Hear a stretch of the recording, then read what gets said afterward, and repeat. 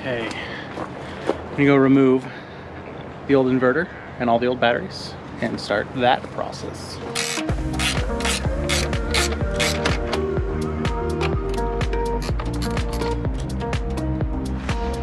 Okay, take the ground line off.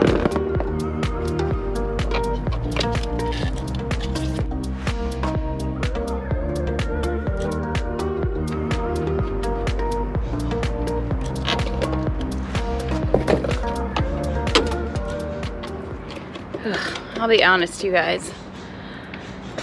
We just got back from a little mini break and it is still pretty hot in Chico. Not as bad as it was, but it's still pretty hot. And we are just not feeling it today. The feeling of owning an RV is not as exciting today. We gotta build up our momentum again. I guess that goes to show you some days even the things you're passionate about are things that, yeah. There's like 3 different bolt sizes on this thing.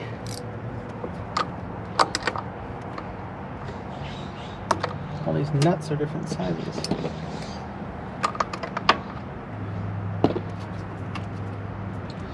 They just wanted to make it a fun challenge. They can keep their challenge.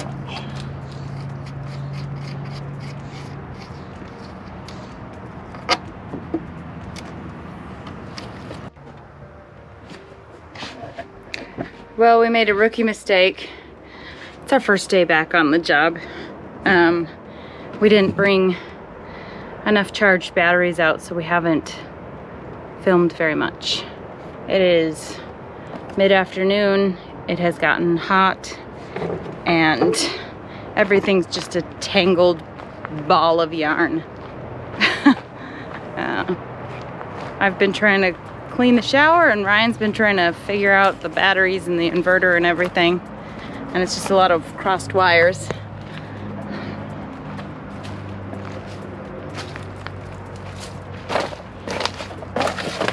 So we pulled out 4 batteries from here.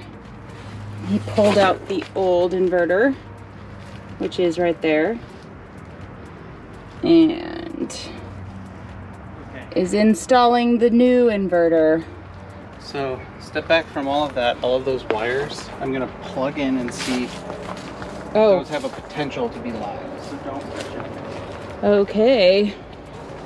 Yeah, I am falling over. Okay. So that's a problem. They didn't run their main through the inverter like they should have.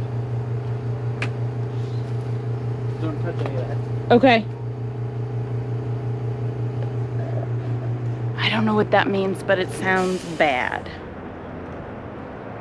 So what's the deal, Rye? So what should happen with an inverter charger that has multiple AC outputs like what they had, you run your main 30 amp into the inverter. That's your shore power switch, your generator switch, battery switch. So that if you unplug from shore power, it switches over to batteries, everything's good.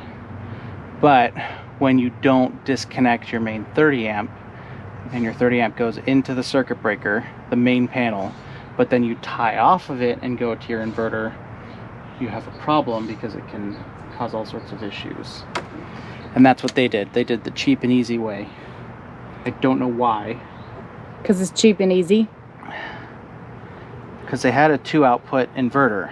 They should have included, which it would, 1 output is active when you're on battery and both are active when you're on shore power. That's the way, and everything flows through the inverter. It's a transfer switch, and they didn't set it up properly. So now I have to go back and figure out what kind of janky wiring they did to make it actually work properly. So you're talking about rewiring this? Yeah. I was hoping they did it properly, but nothing has quite been done properly. And why the manufacturer decided to make the generator start off of the coach batteries instead of the engine batteries, I don't get. Because generally you start your generator to recharge your coach batteries, but if it's drawing off your coach batteries, you can't start the generator, which means if you kill your batteries, you're toast. So what is required now? I gotta figure out where their main input's coming from. Oh, they have that wired up. I gotta figure out what else they did. I found the junction box for the main input. So right here, this cable down here at the bottom, that's the 30 amp plug right here, main input. And then this here goes out to the house main 30 amp breaker, which means if I tie into that, that would be AC input coming in, but just from the plug, just from shore power. I still don't know where the generator input is, which might be okay. I think I figured out how their wiring works. I went home and looked up a wiring diagram for the Fleetwood Expeditions, and there's a transfer switch. So I'm rewiring everything so that the transfer switch output goes to the inverter, and then the inverter is my primary transfer switch because I want that the last line of defense. I want it to all power to go through the inverter and then come back to the house setup. So what they had before is a transfer switch that fed power down to the inverter, and then the inverter powered like 3 outlets. So those 3 outlets are no longer connected. I'm going to wire them up to a new 20 amp breaker so that they're all wired through this panel, and this is still my master. I can shut it, turn it off, everything goes dead, which it didn't do before because there were like 3 outlets that were inverted and power could still flow through them when you were plugging it into shore power, which I didn't like. So I'm rewiring the entire thing so that I can flip the 30 amp breaker, or the 30 amp breaker is my main shutoff, and then the inverter is my secondary transfer switch. Actually, it's my primary transfer switch, and then I've got another transfer switch up here for generator versus shore power. So both of those come in, transfer switch, go to the inverter. Inverter does battery power or shore power / generator power, and comes back to the main breaker panel. So that's what I'm rewiring. Probably makes no sense to anybody, but it's starting to make sense to me. So here we go.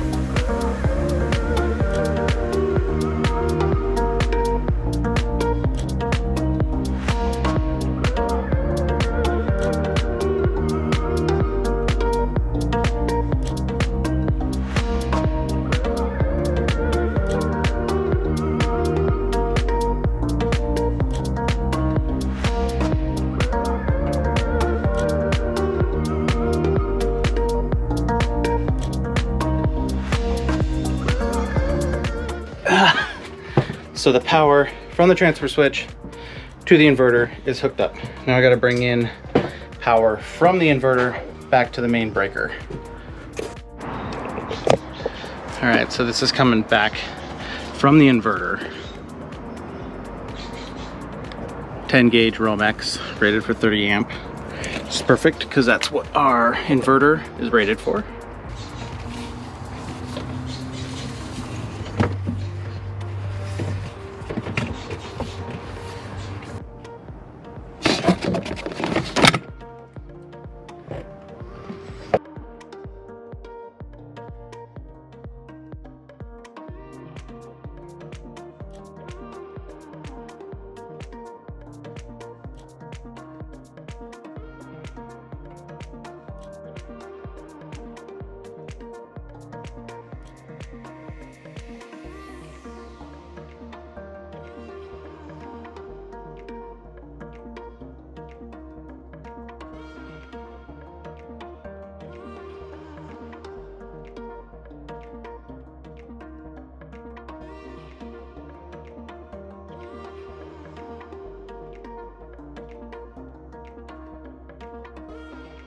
We're out by the battery bay trying to finish some things up.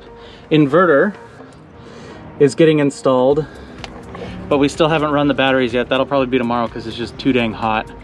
But Sue is prepping the old battery bay for all of our new electronics, and we're getting rid of the all-thread stacks that used to hold up or used to hold in the old batteries, used to be their support. Oh, that's really eaten through by the battery acid.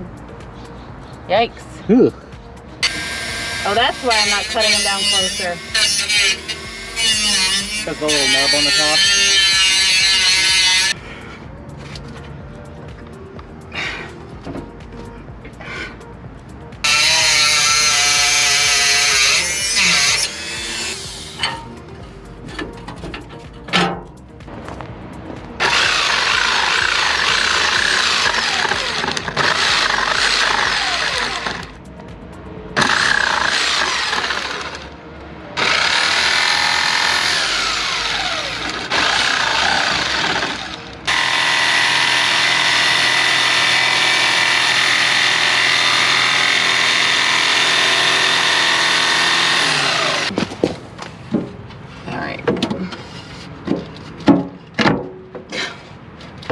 Isn't it fitting? Are we still too tight on the side? Yeah, it's this. It's okay. Not this. That actually would have fit probably well. Okay. We need to cut this off. All right, I'll do it on the table saw. Cut the notches in again. That's the way we work. Buenos notches. But it's better than taking too much off because you can't put it back. So. That's true. Oh, this is at like an angle.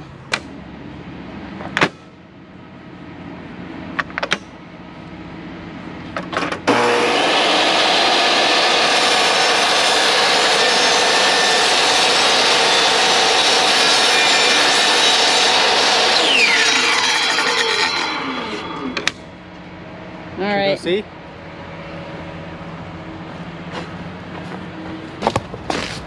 Oh. Okay. All right.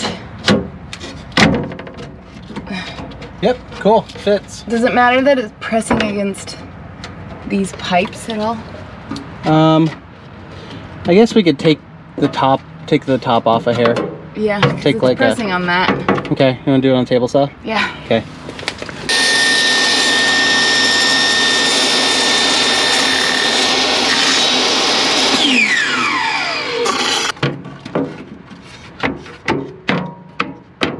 Ta-da! It only took us like 30 cuts. So now we gotta bolt these things to the back. We did it! Woohoo!